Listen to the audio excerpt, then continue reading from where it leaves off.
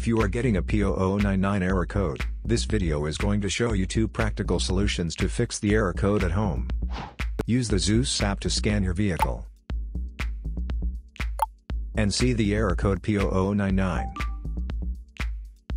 It indicates that the Powertrain Control Module has detected an intermittent input signal from the intake air temperature sensor to circuit. Here are 2 simple DIY methods you can try to solve this problem. Method A, the IAT sensor. The IAT sensor could be on the throttle body attached right to the intake manifold. First, carefully remove the IAT sensor from the vehicle. Visually inspect the sensor to make sure it hasn't been contaminated by a leak from another engine component. Use a multimeter to proceed a test on the IAT sensor. In order to get a correct reading, check your owner's manual to see the specific IAT sensor resistance range for your vehicle. If you do not get a reading, this indicates that the IAT sensor is faulty and needs to be replaced. Method B, the air filter.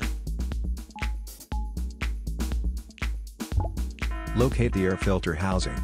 It usually looks like a black plastic box. Disengage the cover to expose the air filter. Be careful not to dislodge any hoses or stretch any wiring when you do this. Remove the old filter carefully. Pay attention to the orientation of the filter as it comes out of the housing. Clean out any excessive dirt or debris inside the compartment before installing the new filter.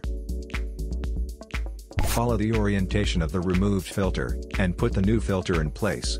Make sure the outer seal is seated properly before closing the cover. Close the cover and replace the clips and screws. So here are 2 of the most practical solutions to fix the P0099 error code. After the repair, you can now use the Zeus app to clear the error code. And tap the rescan button one more time to make sure everything is fine with your vehicle.